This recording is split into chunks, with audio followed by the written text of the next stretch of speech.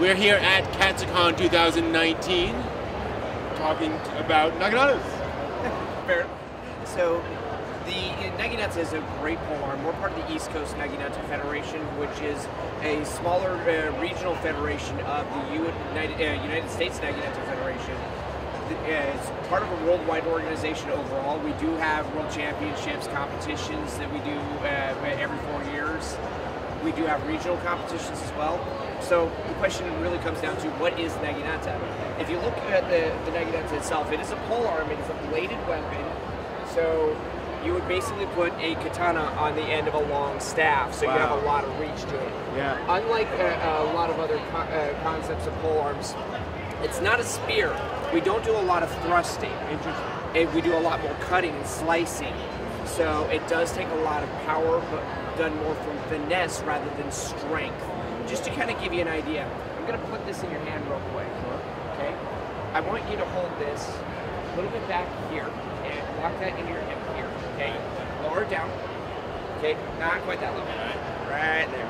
Okay. The actual weight of a Naginata, the blade itself, is only about 3 pounds. Okay, give or take. So when you're looking at the weight of the Naginata being about 3 pounds, if you think about the forward inertia that it takes to get this moving overhead, and then I simply let go and let it drop on my targets. Yeah. Imagine that inertia, that's only 3 pounds. Yeah. Wow. When you have all of that coming in, you land this on somebody's head, they will split. Yeah. Okay. Wow. It's a lot of power in your hands, but it's a very graceful weapon. In fact, one of the most interesting things about this weapon is it's actually dominated by women in the world. So roughly 98% of the practitioners in Japan are women. Wow. Outside of Japan, it's about a 50-50 mix. Okay. So there are plenty of guys that do this, mostly outside of Japan though. That said, we do spar.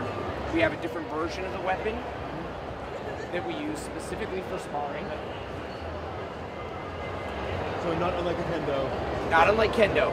Where kendo, the shinai has a bamboo blade, we have a bamboo blade as well. You can see it right here, it's 2 different slats. So it's got some give to it when it actually connects to the armor. Our armor is almost identical to kendo. There are some slight differences. The men itself is almost identical, the flaps are a little shorter. Our gloves, or kote, actually have the index finger split so we can better hold the Naginata. And then the other thing the kendo players don't like dealing with is the fact that we have shin guards. So if we spar kendo players, they have to wear those. It's a very versatile but very complicated weapon because of that versatility. Because we are ambidextrous, we have to be able to fight on both sides of the body. So one stance, the other, and a power hand is constantly changing. So that's a little bit about it. And you can look us up on ecnf.net. Take a look, have a little bit of fun. We're always here at Katsucon. We've been here for the last 3 years, looking to keep going. Cool. So, what is sparring like? Is it similar to kendo with their points and so forth? It is very, very similar to kendo in that regard. It is best 2 out of 3. An actual blow that would either debilitate or flat out kill your opponent would get a referee flag. You get 2 out of 3 referee flags, you get the point. So matches are typically 3 minutes. 2-minute overtime if necessary, but most of the time they don't go that long. So, and there's also forms competition though. So, which is, we place a lot of emphasis on that. It takes a lot longer to get into the armor because of the complexity of the weapon. So, it's good times. Cool, cool. Are there, if someone wanted to get into this, what's the easiest way to get into the martial art? So, depending on where you live, because there's only about 20 dojos in the country. Okay.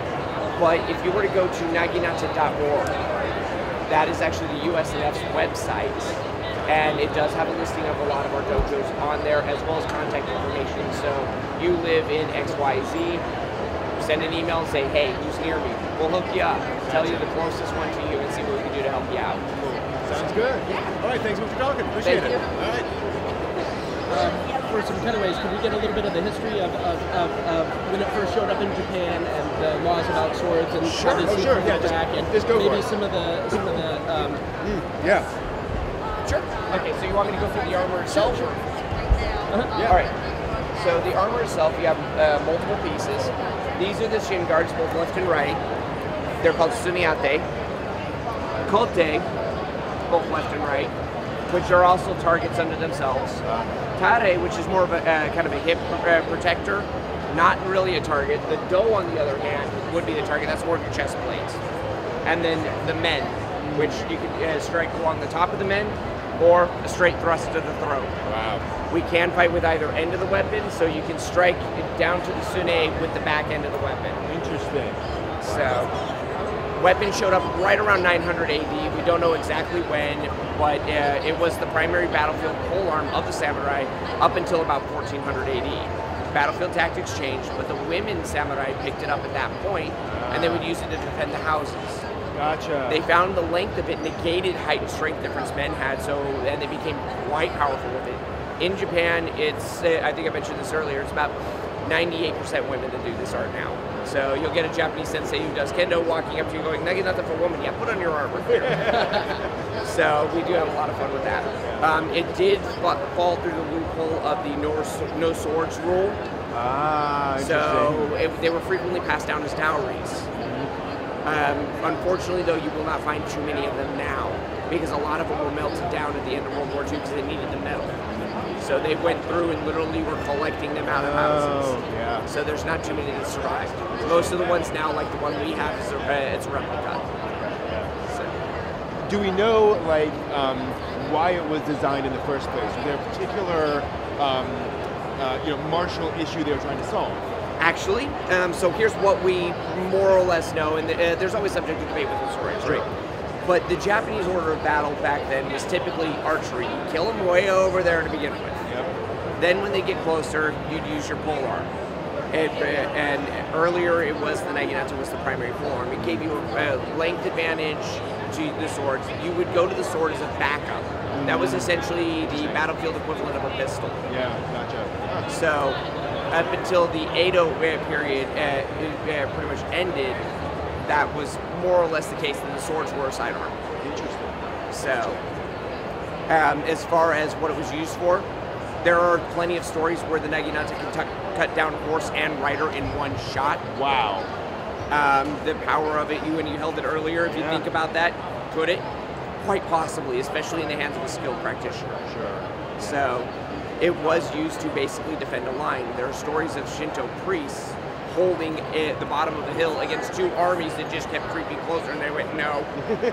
And they defended their grounds, and the armies actually couldn't make it up the hill to get a better vantage point because of these 40 Shinto priests, the Sui, sitting there at the bottom of the hill with Naginata going, no, this is my spot, thank you. That's so cool. So, how long have you been a practitioner? And I understand you're a sensei. I am. I've been doing the martial arts in general for over 30 years. Wow. I started doing Naginata in 2001. I kind of came to it by accident because my wife was asking me if there was a weapon that moved similar to the flags from the color guard. And I said, the only one I could think of was Naginata. And she said, can you find a class? And I laughed at her. But I went to my sensei for Iaido, which is a sword drawing art, and I said, hey, sensei, do you happen to know anybody who teaches Naginata? Yeah, here, call this guy. That was in 2001. I've been doing this since. Wow. So I kind of fell in love with the weapon. And typically, you're considered a sensei if you have students of your own, you're the head of the class, and you're a third dan or higher. We stop at fifth dan, though. So unlike a lot of arts that'll go up like 8th, 9th, 10th, we just stop at 5th. So, yeah, and by default, because I am a third dan and I have students, I am a sensei. Cool. Cool.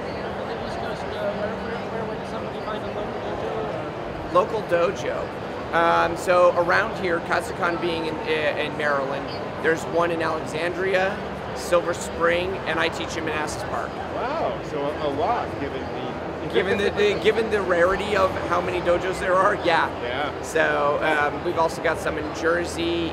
Mount Holyoke has a group. So that's actually part of the college. Interesting. So in Cambridge, Columbia University, and Puerto Rico are all the ones on the eastern seaboard. Interesting. I wonder why there are so many in the DC area. That's surprising. I would be part of that problem as to why we have so my sensei's still here, and then I moved out and started a study group, and then became a sensei and became a dojo. cool. So, and then another sensei moved into the area, so we got 3 of us in the area. Nice. So, So how have you seen like that martial art evolve in the area? You know, have you seen people come for different reasons? I've seen people come because they've seen Naginata in an anime and they're like, hey, this is wonderful, I really want to check this out. I've seen other people who have come to it from other martial arts like Kendo.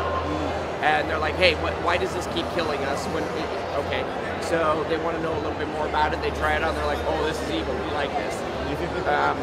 I've seen other people show up to it just because it was something that they were like, hey, what is this? Okay. And it looked different, they wanted to try it, and they fell in love with it pretty quick. It is one of those arts that, is going to usually grab a hold of you. You put the weapon in your hand, you start playing with it, and you're like, hang on a minute. So that's most of the time people who want to do Naginata, they are not out there to be completely aggressive because Naginata does take a little bit more of a defensive lean than Kendo, but not much. Okay.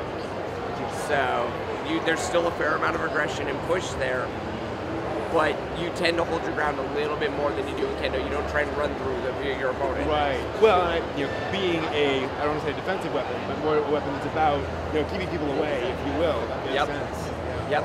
In fact, Kendo has an aspect of it where you will cut your target and you keep going. It's part of what they call Zanshin. Okay. So you kill your target and you run through them. So you'll see this a lot in Kendo matches. Naginata Zanshin, on the other hand, will cut you down and then we back off. And so when we exit out after that cut occurs, the idea is, okay, now you've got to walk over your friend's body, bring it. So if I were to cut, you simply squeeze and the whole thing drops in. So, right? The body simply goes with it to guide it. Okay. Gotcha. So it's almost like your body is balancing out the weapon. Yeah, because you need to be able to steer and control it. So obviously, just doing this and leaving it out there, be like, hey, what's up? And so you want to be able to recover your weapon easy. So that's where, and if you think about it, the pinkies, especially the left pinky, was always the one that you'll see in movies that gets cut off. Sword, the left hand's the power hand. Okay, so this, right, that's hugely detrimental to lose that pinky. So it's a lot more significant than we as Westerners think about, because we're like, it's a pinky, whatever, because we think here. Right. No.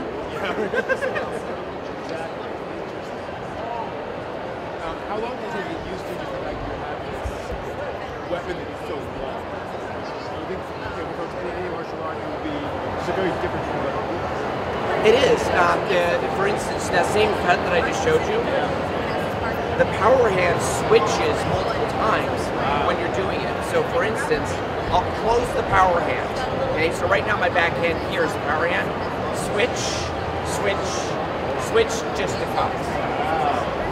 So because of those kind of switches, it becomes a lot more difficult to get the hang of it. That you have to learn the same thing on the opposite side of the body when you do it. So I would say it takes the average person 6 months to a year to begin to become comfortable. So that's also typically when you start seeing people get into armor and start sparring 6 months to a year. Kendo tends to be a lot faster. So yeah, you have a lot of peripheral to this. So you can see the person moving, even though you're watching my eyes, right? So it's not about just sitting there staring into the eyes, because we're going, we're actually softer gaze so I can see everything around you. So right now I can see the fact that your body's actually not in line with going this way, and your foot's actually pointing that way. Okay. So now if you take it frontal, you went towards me, and I can see that, right? Okay. Wow. You see it? Yeah. Yeah? Just but you can see that. Which means I am now out of position and you got me. Maybe not so much now. Right? So yeah, just because I'm further away does not mean you can't pay attention to what's going on. So, and then if I wanted to come in and attack,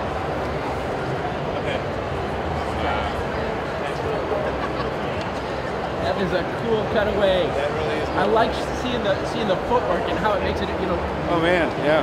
balance and all that. Totally. Cool. I just saw a kid